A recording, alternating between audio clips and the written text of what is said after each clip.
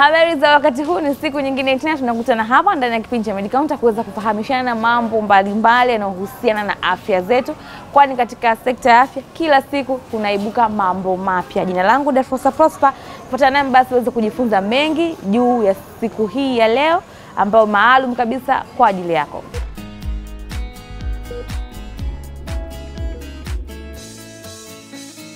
Leo hii tutazungumzia dalili za hatari wakati wa ujauzito. Dalili za hatari ziko nyingi sana katika kipindi cha ujauzito, lakini kwa leo tutajikita katika kuzungumza dalili moja tu ya utokaji wa damu wakati wa ujauzito. Kwa kuzungumzia mada hii kiundani kabisa, ninaye hapo Daktari Bingwa wa magonjwa ya wanawake, Daktari Abdul Mkenge kutoka zahanati ya Bless ambayo iko Mbagala jijini Dar es Salaam. Atakuja kutuambia nini hasa chanzo cha mama mjamzito kutoka damu kipindi cha ujauzito, lakini pia matibabu yake ni yapi ili kuweza kunusuru maisha ya mtoto aliyeko tumboni, lakini pia maisha ya mama ambaye ni mjamzito. Fuatana naye basi uweze kujifunza mengi juu ya mada yetu hii ya siku ya leo ya utokaji wa damu wakati wa ujauzito.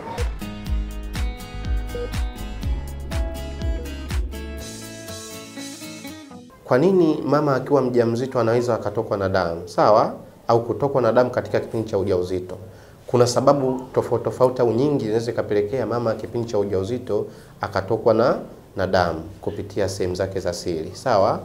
Sababu ya kwanza tunasema ni kwamba mwanamama kwa kawaida tunasema ni kwamba mbegu ya uzalishaji ya mwanaume ikienda kurutubisha yai, na urutubishaji huo unafanyika kwenye mirija ya fallopian au kwenye fallopian tube. Sawa?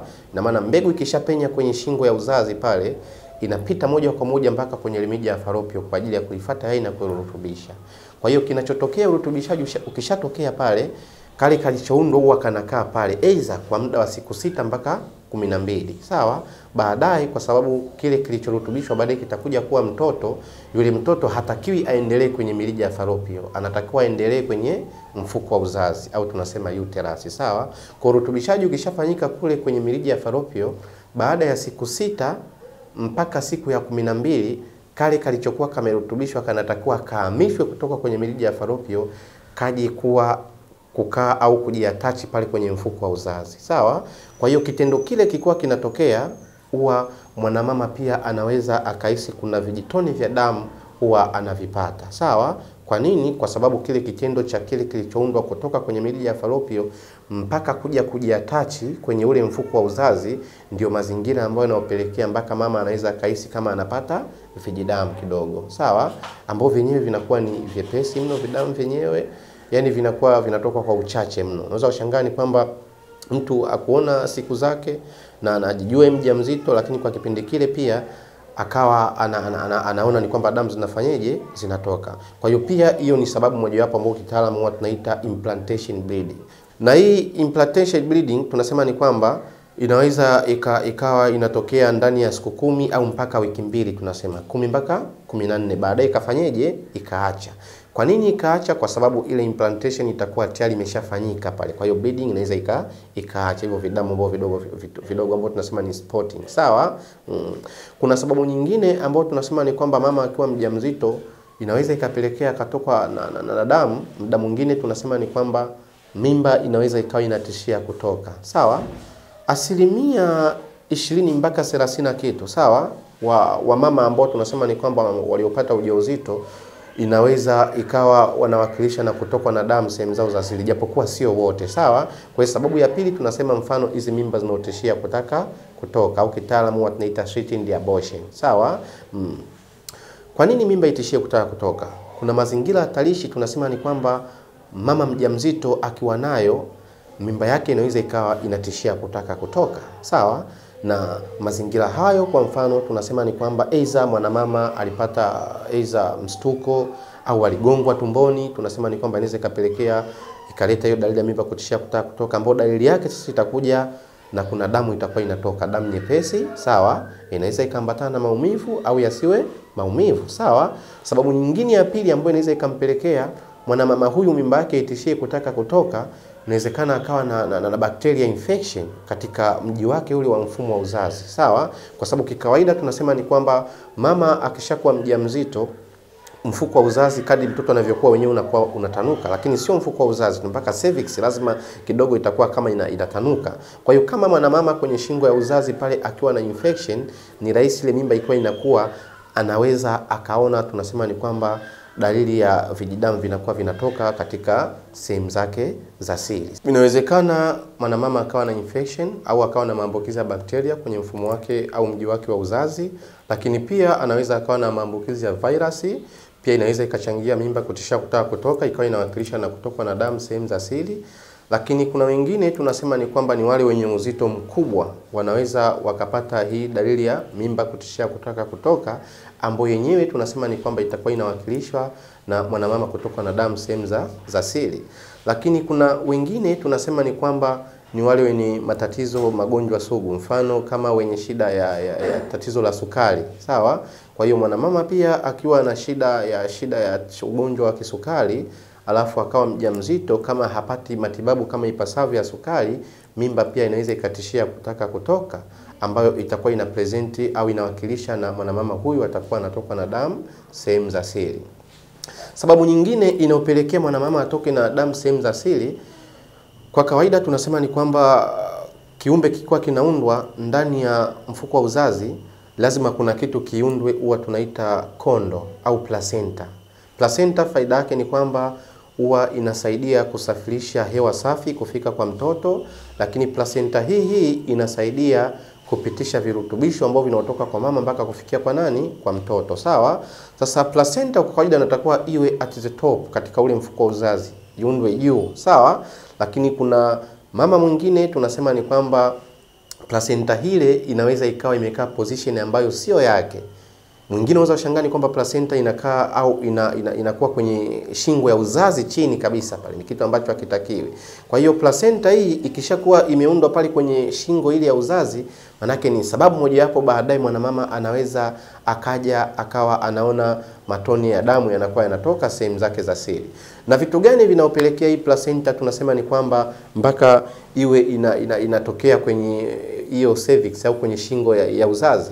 Mfano mama akiwa mjamzito alafu akiwa anavuta sigara, sawa, inaweza ikaja ikachangia baadaye kupata hili tatizo. Lakini tunasema ni kwamba kama mwanamama kwenye mfuko wake wa uzazi atakuwa na kovu, sawa, placenta inaweza ikaja isije ikaundwa pale inapotakiwa kuundwa, ikaja kuundwa sehemu nyingine, sawa. Mwanamama ambao tunasema ni kwamba alishawahi katika maisha yake mimba ilishawahi kuwa na shida, hiyo placenta kukaa katika hiyo shingo ya uzazi, sawa. Kwa na mimba zijazo pia hiyo placenta inaweza ikaja kukua kwenye shingo ya nini? Ya uzazi, sawa. Kwa hiyo hizo ndo baadhi ambayo inawapelekea mwanamama huyu kuwa na hiyo shida ya placenta isije ikakaa katika sehemu husika, ikakaa sehemu nyingineyo. Kwa hiyo baadaye mama huyu, kwa vile placenta haiko sehemu husika, inaweza ikapelekea mama huyu akawa anaona damu zinamtoka au matoni ya damu yanafanyeje? Yanamtoka. Na mara nyingi wenye tatizo hili la placenta, kama haliko sehemu yake likaja kuwekwa pale kwenye shingo ya karibu ya mfuko wa uzazi, kwenye shingo ya kizazi, damu yake tu inakuwa inatoka ni nyepesi, lakini anakuwa haisi maumivu yoyote ambayo katika mfumo wake wa mwili wa tumbo, sawa. Utasikia tu analalamika ni kwamba nahisi damu zinanitoka, sawa. Kwa hiyo mwingine hafahamu nini kimetokea. Kwa hiyo matokeo yake ni kwamba tutakuja kuwashauri watu hawa wafike kwenye vituo vya afya kwa ajili ya kuja kupata ushauri na sana nini kifanyike.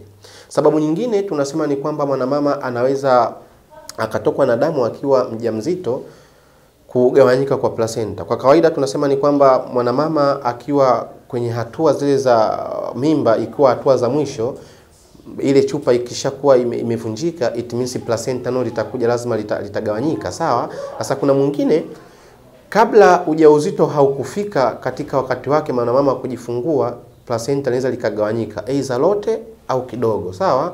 Lakini pia wamama ambao wale wanaokunywa pia pombe kali, sawa, inaweza ikachangia placenta likaharibika kabla ya wakati.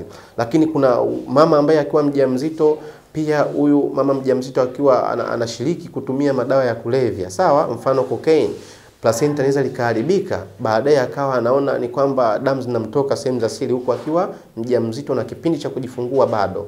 Pia mwanamama ambao tunasema ni kwamba mwenye umri zaidi ya miaka 35 pia ni mtainiwa wa kupata hiyo shida ya placenta inaweza likaharibika, sawa. Lakini bila ya kusahau wale ambao, kuna mwingine mama mwingine ni kwamba mjamzito, lakini tunasema ni kwamba anakuwa na ile shida ya pressure inakuwa inapanda, sawa? Yani mwenye dalili ya kifafa cha mimba.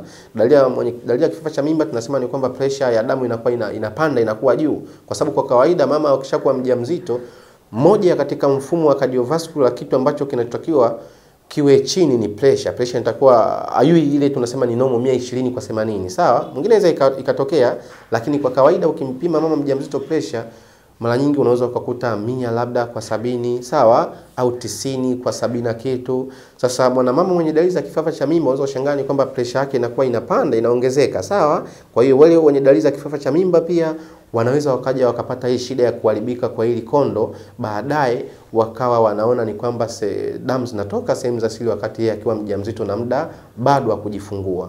Kwa hiyo hiyo ni sababu pia inayopelekea mwanamama mpaka aje kupata hizo dalili za kutoka na damu, lakini kipindi cha nini? Cha ujauzito.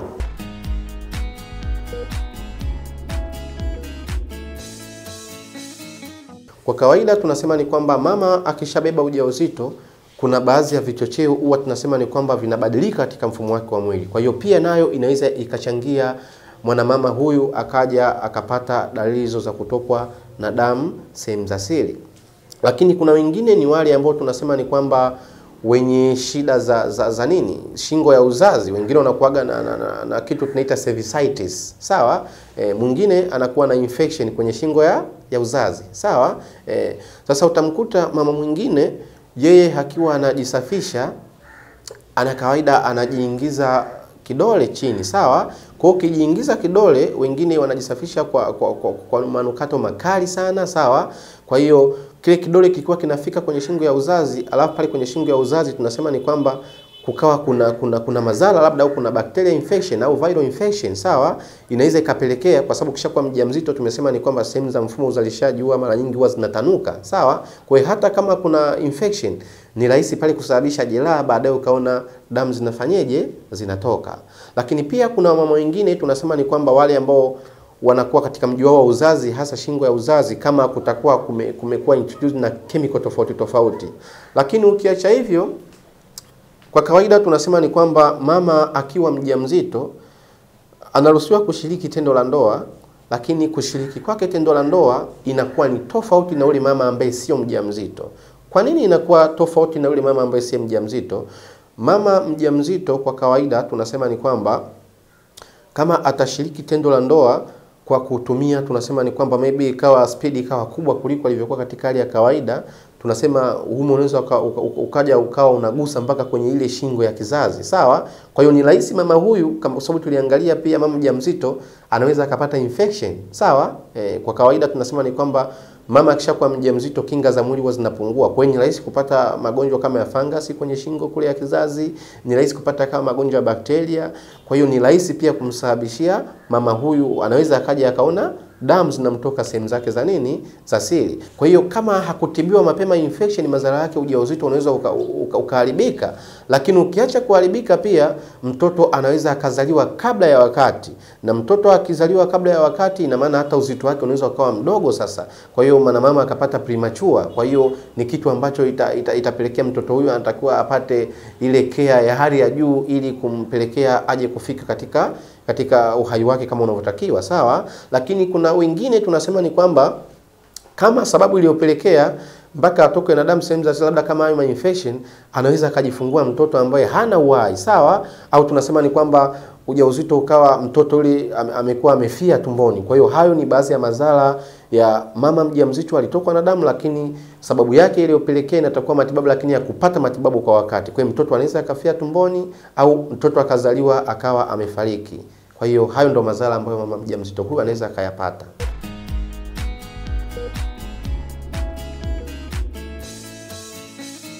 Matibabu tunasema ni kwamba huwa inategemea na sababu inayopelekea mpaka mama huyu atokwe na damu sehemu za siri wakati akiwa mjamzito, sawa?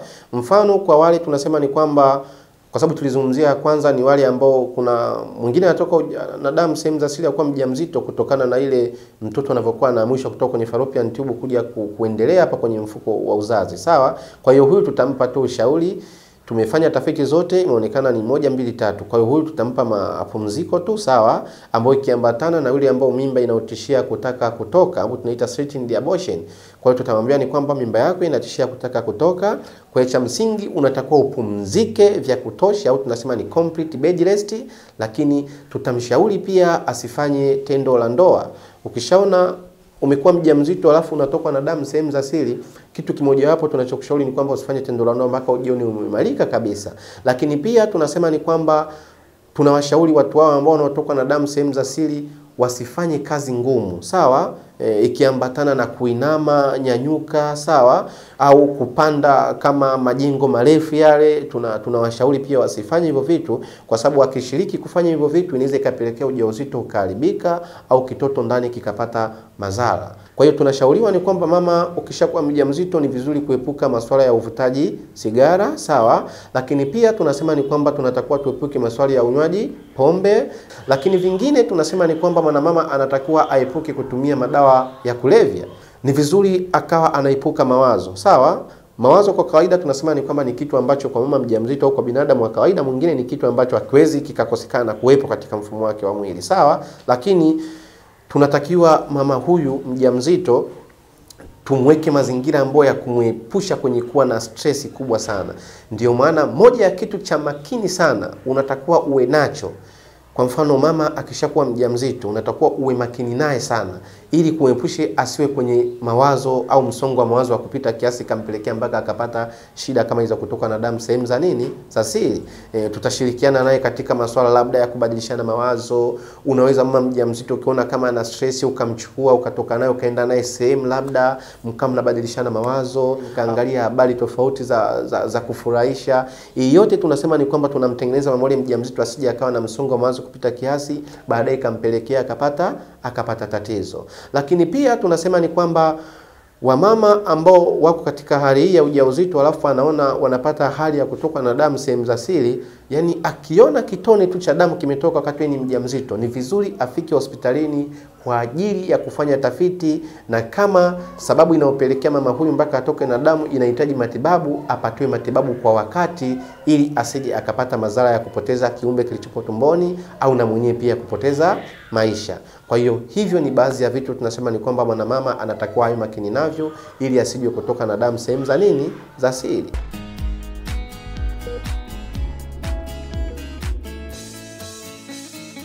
Mwanamama akishakuwa mjamzito alafu akaona dalili ya kutoka na damu sehemu za siri, hii kwa kawaida tumeiainisha dalili hii ni moja kati ya dalili za hatari katika kipindi hiko cha ujauzito, sawa.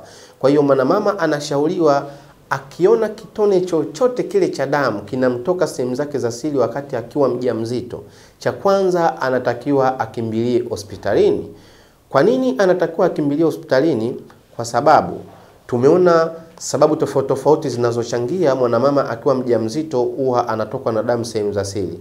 Kwa hiyo akikimbilia hospitali, akikutana na wataalamu wa afya, aidha mkunga au daktari, cha kwanza tunasema ni kwamba mama huyu anabidi afanyiwe tafiti ili kugundua nini kinachopelekea mama huyu mpaka akawa anatokwa na damu sehemu za siri. Kwa hiyo itaambatana na mama huyu kumfanyia physical examination, kumwangalia yukoje, lakini pia itaambatana na mama huyu kumwambia ni kwamba afanye kipimo cha ultrasound, au tunasema ni kwamba ile picha ya tumbo, ili kuangalia je, maendeleo ya mtoto yako salama ndani, sawa.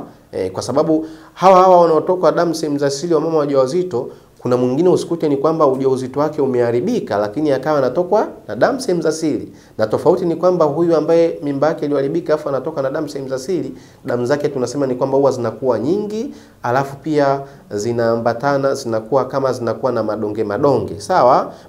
Kwa hiyo nani anaenda kufanya confirmation kugundua kama mama huyu aidha ana itirafu fulani. Kwa hiyo lazima tuone picha ya tumbo kuangalia mtoto yuko salama tumboni, sawa, au ujauzito umeharibika. Kwa hiyo moja ya kipimo ambao mama anatakiwa afanye ni iko kipimo cha ultrasound au picha ya tumbo, kuangalia maendeleo ya mtoto na nini kinaendelea. Na tumezungumzia placenta, muda mwingine ikaharibika ikapelekea mwanamama atoke na damu sehemu za siri. Kwa hiyo pia ultrasound, vitu hivyo vyote vitacheki. Tutaangalia pia vipimo kama sukari, kwa sababu tumesema mwanamama mwenye shida ya sukari pia inaweza ikapelekea baadaye akapresenti na hiyo kutokwa na damu sehemu za siri, sawa. Kwa hiyo atafanya vipimo vingine vya maabara na kuangalia nini kilichosababisha, lakini anaweza akapana vipimo vya homoni, sawa. Mfano kuna kitu, kwa mfano wa mama wengine unaweza ushangani kwamba anatokwa na damu sehemu za siri. Kuna kitu tulikisahau, ni kwamba usikute mama na zile mimba tunaita molar pregnancy, sawa. Yani amepima ujauzito kwa njia ya mkojo, anajiona ni kwamba mwenyewe anajua anajamilisha ni mjamzito, sawa, kwa sababu kipimo kimetoa mistari miwili. Lakini usikute mwingine mtoto hana tumboni, ana tissue tu ambazo zimekuwa, sawa. Kwa hiyo mama huyu pia mwingine unaweza shangani kwamba kabla ya wakati akaanza kuona damu zinafanyaje, zinamtoka. Kwa hiyo tukiona kipimo hiki cha ultrasound chenye kina uwezo wa kugundua kama ndani kuna mtoto au hakuna mtoto.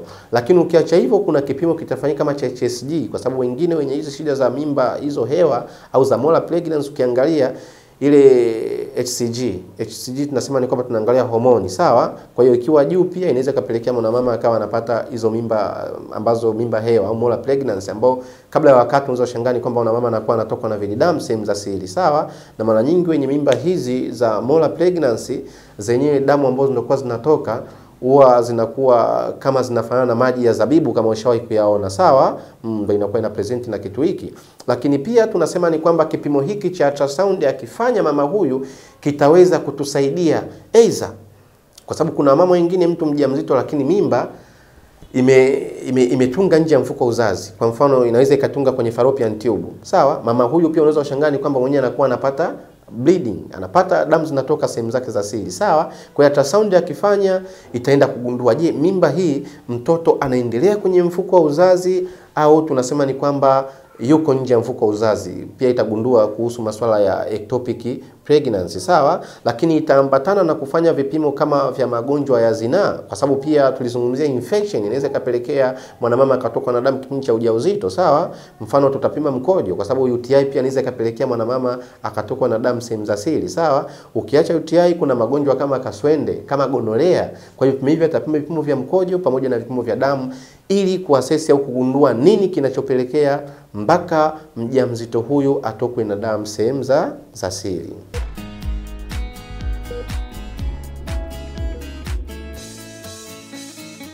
Kitu kikubwa na cha msingi kwa mama mjamzito ni kuhudhuria kliniki. Kwa kufanya hivyo, unaweza kufahamu maendeleo ya mtoto wako aliyoko tumboni, lakini pia kufahamu maendeleo ya afya yako kwa wewe mama mjamzito. Lakini pia utafahamu dalili mbalimbali za hatari ambazo zinaweza kutishia uhai wa mtoto wako aliyoko tumboni, na ukapatiwa matibabu kwa haraka, na mwisho wa siku mkapata mtoto mwenye afya bora na wewe ukiwa na afya bora. Mkwache dondoo ya siku ya leo mpaka wiki ijayo. Jina langu Dafrosa Prosper. Endelea kuangalia vipindi mbalimbali vinavyorushwa hapa Azam TWO ya Azam TV. Burudani kwa wote.